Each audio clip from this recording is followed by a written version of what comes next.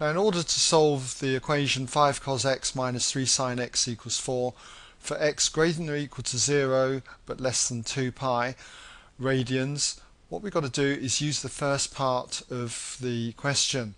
What we found out was that 5 cos x minus 3 sin x could be written as the square root of 34 times the cosine of x plus 0.54 radians. Okay, so that's the left hand side and it equals 4. Okay, next we need to divide both sides by root 34 and that gives us the cosine of x plus 0.54 equals 4 divided by square root of 34.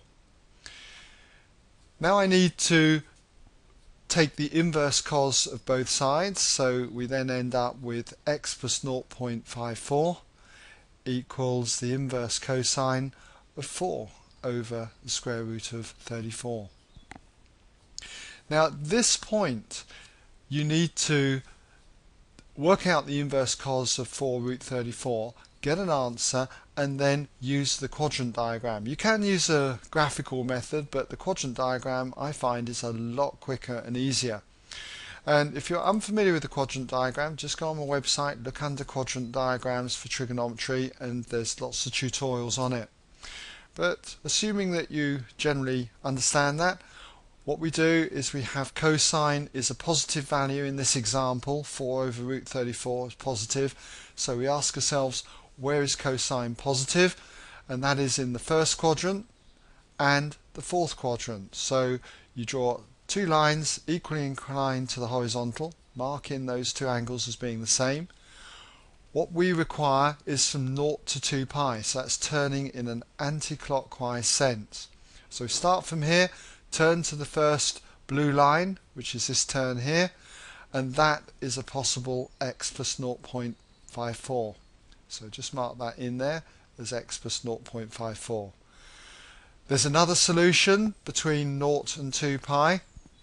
That is going to be turning from here, starting from here, turning all the way round till we get to the next blue line. Here we are.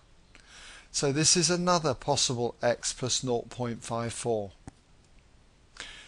So what you need to do now is just inverse cosine this 4 over root 34 on your calculator. Make sure you're in radians mode, and what you should find you get is 0.48 and so on radians. That means that this angle, this red angle here, is 0.8148, and that's the same size as this blue one here. So that blue one, 0.8148, that means that this little blue one in here is also going to be 0.8148 and so on radians, and that can help us get the green angle. Okay, that's going to be worked out as being 2 pi radians, a full turn, minus 0.8148. So if you type into your calculator 2 pi minus 0.8148, your last answer, you should end up with 5.4683 and so on.